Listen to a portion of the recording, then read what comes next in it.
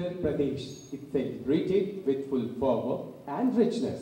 With colorful clothes, classical and folk dances, each festival, each season molds a unique way of expression. Charkula and Ahi dance are performed in the beautiful season of Basant, with women balancing lighted wooden pyramids on their heads.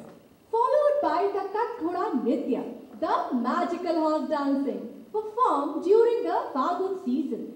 The Sawan ka Mahina is blessed with Mayur Nritya sprinkled with the classical rhythm of Kathak. The highlight of Ras Leela with Nat Khat Gopal Bihari playing and dancing with his gopis.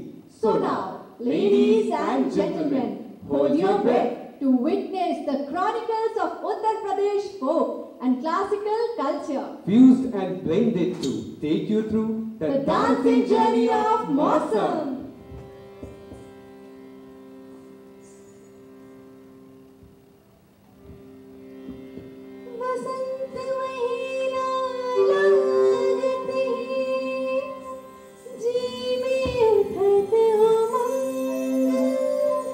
धरती सुनहरी लागत है, मन में रास रंग,